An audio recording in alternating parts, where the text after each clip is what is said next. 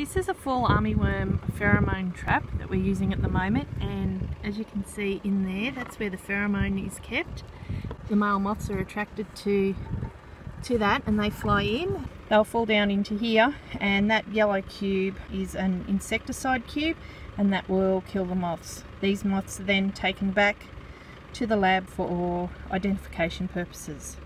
So the lure is not species specific. We will get several different armyworm species in the trap. Moths can sometimes be ID'd by the patterns on their wings, but these moths, they've lost some of their scales off their wings while being in the trap.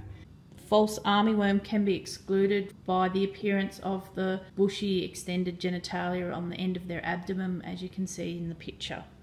And then the ones without the bushy genitalia could possibly be full armyworm, and these need to be dissected so that the genitalia can be seen under the microscope for identification.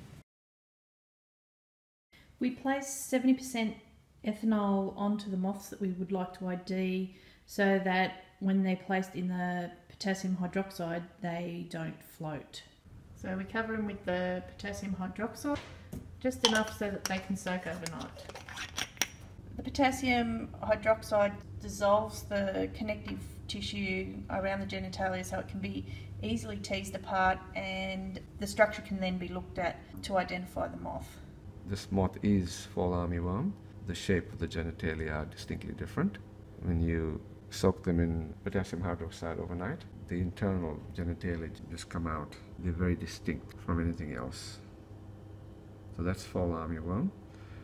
But in this case, I'm not sure because this one hasn't slipped out as the other one has. So I will have to tear open the terminal abdominal segments. Yes, he is also fall armyworm.